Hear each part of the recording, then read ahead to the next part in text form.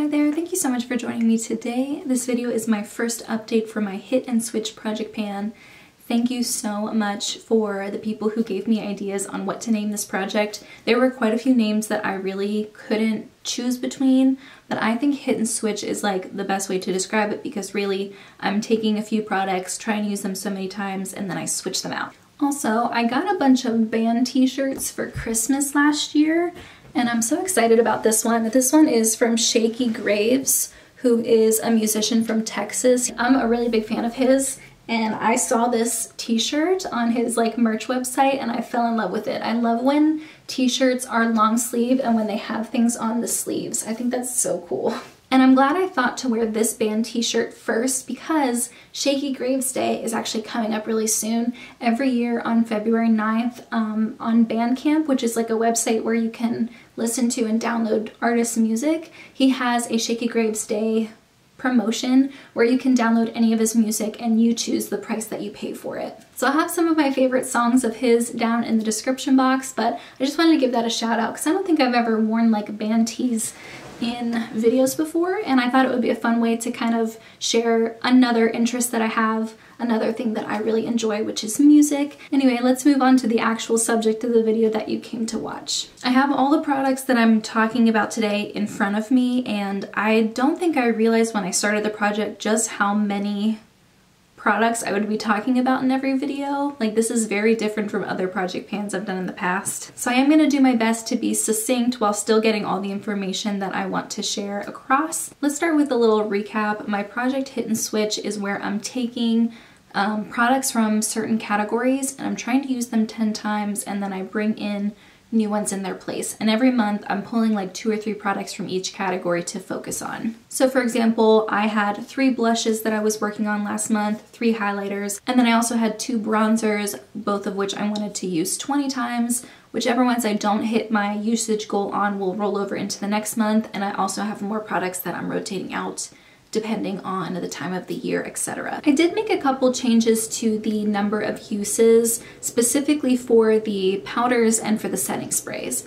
Both of them I wanted to use 25 times in a month. I've decided to move those down to 20 times instead, just because depending on how busy I am, how early I'm able to get up every morning, etc. I don't always do a full face of makeup, or I don't wear makeup at all. And so I can't guarantee that I'll be doing my makeup at least 25 times a month. I think 20 is a much easier number to hit. I want to set realistic goals for myself and not push myself and force myself to wear makeup just to hit these arbitrary goals that I set for myself. And also for primers, I think I originally had those at 25 uses each. I ended up reaching for primers a lot in January and my numbers are pretty good, so I have decided to bump those up to 50. And I'm not having a specific primer for every month. I only have 3 primers, so I'm having them all in the rotation at all times, and I'm just using them depending on what I need that day. So I'm glad I was able to really figure out what works for me and what doesn't in January, and I think that'll just make my success even more likely throughout the rest of the project. Let's start with blushes. I had 3 blushes I was focusing on. I wanted to use them each 10 times, and the 3 I had chosen for this month were the Essence Satin Touch blush in the shade Satin Love, the Makeup Revolution Matte Blush Powder in the shade Beloved, and the PYT Beauty Cheek Color in the shade Exhale. The Essence packaging broke on me. I knew it would happen eventually. Everyone I've ever seen use this on their channel, eventually the packaging breaks, so I was expecting it. I just wish it didn't happen so soon. And with the 3 blushes, I figured depending on the look I was creating, I could use any of these since they all have slightly different undertones and finishes. And the Beloved blush I was able to use 10 times, so that is being rolled out. Same with the PYT Exhale, I also used this one 10 times, so this is being rolled out.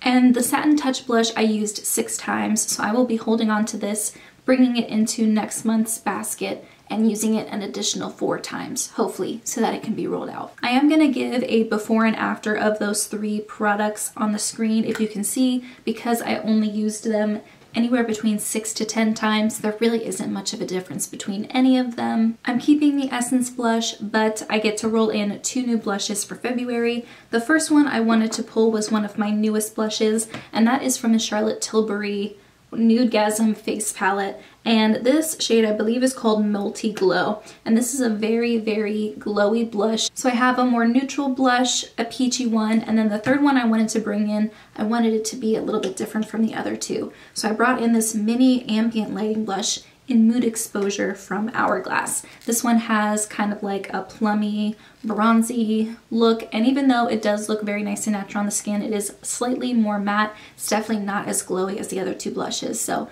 I'm hoping, depending on the look I'm creating, I'll be able to reach for any of those three. I'm trying to hit 10 uses on these blushes, and because I've already used Essence 6 times, I only need to use this 4 more times. Now for highlighters, the 3 highlighters I was trying to focus on was Laura Geller's Peach Glow on this mini Becca highlighter in the shade Vanilla Quartz, and then the third one was this highlighter from Melt Cosmetics in the shade Stargazer. Stargazer was the champagne-y gold one, Peach Glow was the peachy neutral one, and then Vanilla Quartz was this one kind of like a white gold. It's very brightening.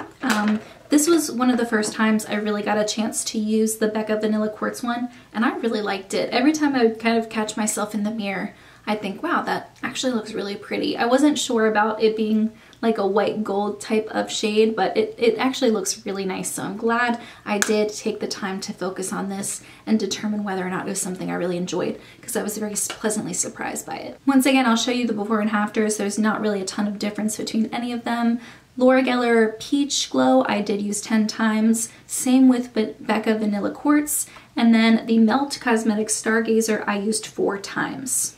So I can roll out the Laura Geller and the Becca Vanilla Quartz, and I'm going to hold on to the Melt one and try to use it an additional 6 times next month. And the other 2 highlighters I'm going to focus on are Becca Berlin Girl Glow and the Film Star Bronze and Glow highlighter from the Charlotte Tilbury duo. So Becca is the cool toned, more nude one, Stargazer is the more champagne gold one, and then Film Star Bronze and Glow is very similar to Stargazer. The Melt highlighter and the Charlotte Tilbury highlighter are very similar. They do have lighter gold champagne reflex, but Melt is very shiny. This is a very foiled formula, so when I want something with the same undertone but maybe a little bit more natural, a little bit less intense, I'll go for the Charlotte Tilbury one. For both the blushes and the highlighters, I'm trying to use them both 10 times. For bronzers, I'm trying to use them 20 times. And the one that I focused on in January was this one from The Balm. This is the Take Home the Bronze in the shade Oliver. I did end up using this 20 times.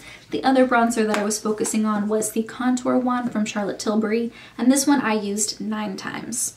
I am going to be rolling over the Contour Wand into February, hopefully using it another 11 times. And the powder bronzer I'll be focusing on is this one from Becca. It's in the shade Bali Sands, which I think was their lightest shade. And this one I also want to use 20 times. The next category is lip products, and I chose, I think, 6 products? Yeah, 6 lip products, 1 for each month, and I just want to reach for it 10 times. I do have lip products in my Partners in Cream project pan. Those products I am actively trying to use, like I'm trying to focus on my oldest ones, but I still wanted to take some of my newer lip products and throw them in the mix and make sure I'm using those too, so that they don't just like sit and age in my drawer as well. And the first one I wanted to focus on was the NYX Filler Instinct in the shade Beach Casual. This says that it's a plumping lip color. I feel like it's just a tinted lip balm, though it does have a little bit of a minty feeling to it. And my goal was to use this 10 times, but I actually ended up wearing this 14 times. I ended up really liking it with a lot of the looks I was creating, especially with the Huda Beauty Rose Quartz palette, which was one of my focus palettes in January. And a lot of the purpley cool tone looks that I was creating, I felt needed a little bit of balance with a peachier natural lip color. So this came in handy. I really liked it. The next product I'm going to be swapping out for this one is a Charlotte Tilbury lipstick in the shade Pillow Talk Medium 2. This is definitely a lot darker and more cool toned than the NYX lip product, and I knew that I would have trouble reaching for this 10 times in 1 month, so I did start reaching for it a little bit in January too, just to kind of get ahead. So I've already used this twice, so I only need to use it an additional 8 times in order to hit that goal in February. I do think because this is less of a casual color, like the next one I could kind of just throw on and it would go with a lot more looks. This one I do think I'll need to be more intentional with how often I think to create looks that will go with this, but I don't think it'll be a problem. It's a beautiful formula, a really nice color, and I do tend to wear these sort of shades during the winter anyway, so I don't think it'll be too difficult. The next category is fragrances. I want to use each of my fragrances 20 times, and I usually grab 2 every month to focus on, hoping to hit goal on at least 1, and that way I can use the second one to be a part of the next month. And something to know about how I use perfume is I do typically apply some type of perfume in the morning when I'm getting ready, but I shower at night, and sometimes I like to apply perfume after I shower. I don't do it every single day, but sometimes I just have certain scents that I really like and I want to smell like them all the time. So you'll notice the first one that I was focusing on was Commodity Gold, and this one I was only trying to use 20 times, but I ended up using it 25 times. And the other one I was focusing on was Pacifica French Lilac. This one I used 10 times. I think in these before and after photos, it's a little bit easier to see a difference because it's something that I can use a couple sprays of. It's not a powder product that takes forever to show use on, and it is something I'm using 20 plus times. I will switch out Commodity Gold and I'll keep Pacifica French Lilac in this month, trying to use it an additional 10 times to hit that 20 mark. And the other product I'm going to focus on in the perfume category is again a Pacifica perfume, and this is a Rollerball in the shade Enchanted Woods. This is a very strong scent. If you like light scents, I wouldn't go anywhere near this. If you get headaches easily from perfumes, do not try this at all. It's very strong, and it has a very unique scent, and you need so little of it. I've already used it 8 times since buying it, and there's like very little progress. It looks essentially brand new because you only need a little bit of it. Like I just put a little bit on my arm, maybe a little bit behind my ear, and that's all I need to smell like this and it be pretty strong, and it does last a long time too. So I'll be focusing on my 2 Pacifica perfumes this month. The next category is powders, setting powders, and these products I'm trying to use 20 times every month. And the first one I chose to focus on in January was the Charlotte's Genius Magic Powder Under Eye and Face. I think I may have accidentally called this the Airbrush Flawless Powder, just because I have other products from Charlotte Tilbury that are the Airbrush Flawless line, and I just assumed that this was part of that, but this is separate. It's the Genius Magic Powder for under eye and face. I did end up using this 22 times, and so I am able to roll it out and bring a new one in for February. I did really like this, but definitely not like my favorite. The powder that I'll be bringing in to replace it is another one of my newer powders, and that's the e.l.f. Halo Glow Setting Powder, and this one is in the shade Light. I've used it once so far for this round, and I do like it. I think I still prefer the Too Faced Peach Powder just because that one has a more mattifying effect versus these powders which are supposed to be more skin-like. I still think I prefer the Too Faced Peach, but that one I'll use in the warmer months when I do get more oily and I am trying to combat that, versus in January in the winter I don't mind a glowy look because typically my skin is drier and I don't want it to look dry. So this will be the powder to replace it, and again my goal is to use it 20 times. So like I said, I switched all of my primers to a goal of 50 uses each. The 3 primers I'm focusing on are the e.l.f. Jelly Pop, the Youth Brightening Glow from Charlotte Tilbury, and then the Too Faced Peachy, which I took out of the container and I put in this little pot here, and that way it was much easier for me to access. If you can see, I only have the teeniest little bit left in that corner. I'm almost done, probably another week's use, and then that one will be finished. And I do have 2 travel sizes of that same primer in my collection, so once I finish this one, I'll just move on to using those. The Jelly Primer is the one that I used the least. I only used this 5 times.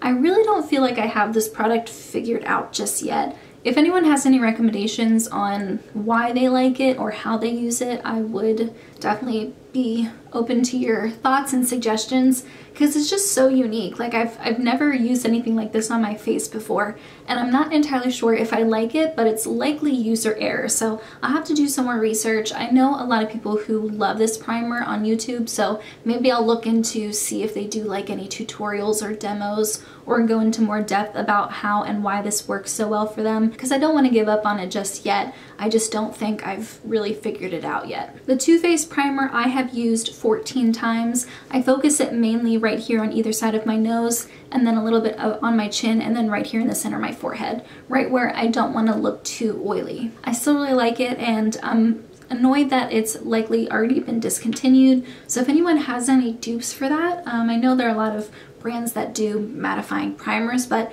if anyone can dupe the formula for this, it doesn't have to smell like peaches, it just has to perform the same. I would really love to hear your thoughts. So that one I've used 14 times, and then the Brightening Youth Glow I've used 16 times. And the main way I like to use this is as a foundation mixer. I don't currently have a liquid highlighter in my collection, and I would typically use those to mix in with foundations to make them more skin-like, but I find that this has been a really great replacement for that. I don't use like a ton of product, I use just like a little squeeze, maybe a pea-sized amount to mix in with my foundation, and I think it makes my foundation look a lot more natural on my skin. I think it's beautiful. I have used it on its own just as a glowy primer before, and I like it that way too. So yeah, I'm very surprised I used primers this much in January because I don't typically think to reach for primers. So I think having them in this project has motivated me to remember to grab for them more. So I think in my intro, I also had setting sprays at a 25 use goal. I have lowered it to 20 now. And for very similar reasons as I did for the powder, I can't guarantee that I'll use makeup and do a full face 25 times out of the 29 to 31 days that every month has. So I've lowered it to 20, but I will bring in a second setting spray. So if for some reason I do end up using that setting spray 20 times, I have a second one to focus on and have that roll into the next month. So the one that I was focusing on in January was this Dewy Coconut Setting Mist from e.l.f. This one I used 25 times because I think my original goal was 25. So I have exceeded the amount of uses that was my goal for January, so I will be rolling this one out. And the one that I'll be rolling in is this one from Charlotte Tilbury. It's the Airbrush Flawless Setting Spray. This one is also a more glowy, dewy setting spray. And so if I'm trying to do a makeup look where I don't want to have this much glow, I will use the Ulta Wannabe Free Matte Setting Spray. This is just a deluxe size. So I'll try to focus on the Charlotte Tilbury one and use this one 20 times. Whenever I want something more mattifying, I'll use the Ulta one. So those are all of my products. I was trying to go more quickly because I knew that I had a lot of different products to talk about and I didn't want the video to be too long. Let me know your thoughts. Do you think the photos were helpful? I think the majority of the photos didn't show any difference at all. I think the setting sprays and the perfumes and the powders were really the only ones that showed enough progress to be interesting. Maybe the primers too. This type of project pan is still very new to me, so if you have any thoughts or suggestions or ideas, I'm definitely open to figuring out how to make this work best for me, but also be something that people would be more interested in watching in the first place. Anyway, I hope you enjoyed this update. My next update will be at the beginning of March, but in the meantime, that's everything I have. Thank you so much for joining me, and I'll see you in my next video. Bye guys!